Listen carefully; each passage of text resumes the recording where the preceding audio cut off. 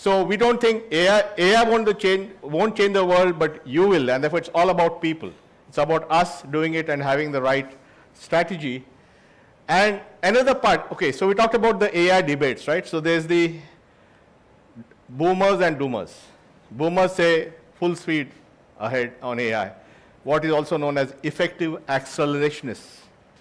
And the doomers are effective altruists. So that's one divide.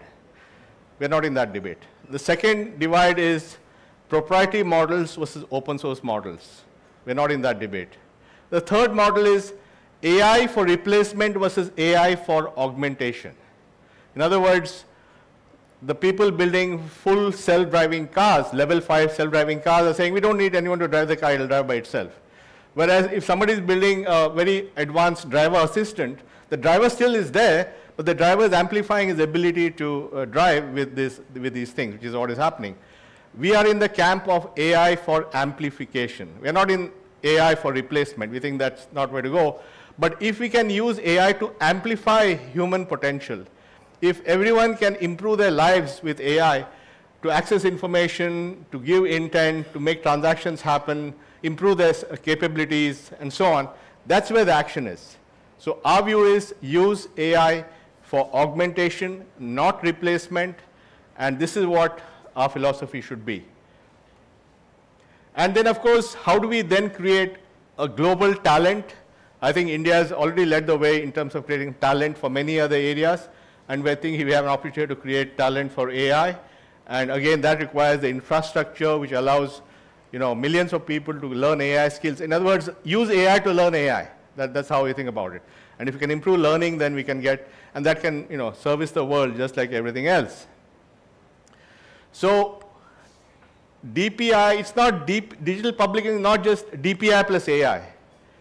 It's DPI to the power of AI. In other words, take DPI and apply AI to every part of it and amplify every part of it. That's how we think about this AI stuff. And so we see, last 10, 15 years we have built the digital infrastructure for, and we have seen the results of that. But the next decade is going to be applying AI and genuinely using this to further amplify and solving India's problems. Thank you very much. Questions?